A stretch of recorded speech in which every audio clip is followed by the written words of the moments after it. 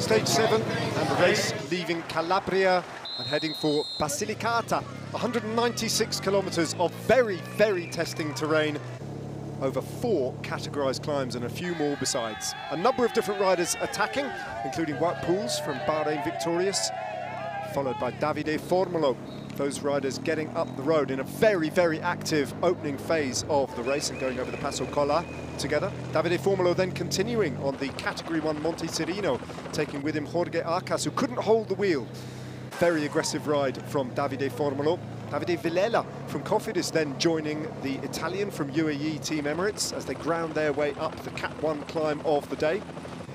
And eventually a 7-rider group got up the road when eventually Tom Dumoulin joined his teammate Koen Bouwman at the front of the race. Those 7 riders then established finally the breakaway of the day after some very active racing.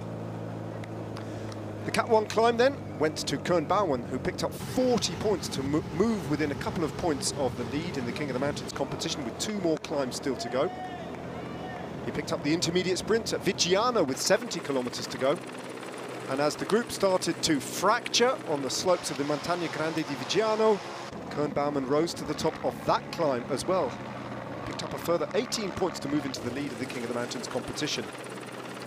The young Dutchman, having only ever tasted victory before at the Criterium du Dauphiné, looking very strong and sprinting for points at the final climb of the day too, having been in difficulty on the earlier slopes.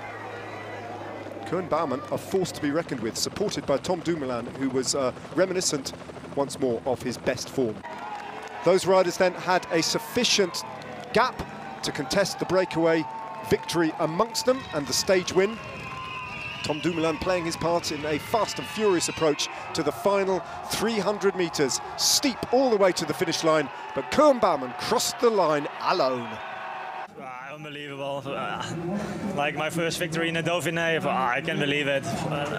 Such a hard day actually. Yeah, and in the final we were with 4 guys, with 2 of us, and Tom, yeah, he did a superb job in the last 2K. And yeah, already I felt feeling myself the whole day quite good. And one time on the climb I had a bit troubles, but I came back and I was actually confident for the sprint, and I'm so happy. Brilliant, powerful ride from Koen Bouwman, rescuing Jumbo-Visma's Giro to date and bodes well for the future, beating Bauke Mollema into 2nd place with Davide Formolo back in 3rd and Dumoulin in 4th. Another day in pink for Juan Pedro Lopez, though under pressure at times, but holding on to his 38-second lead over Kemna.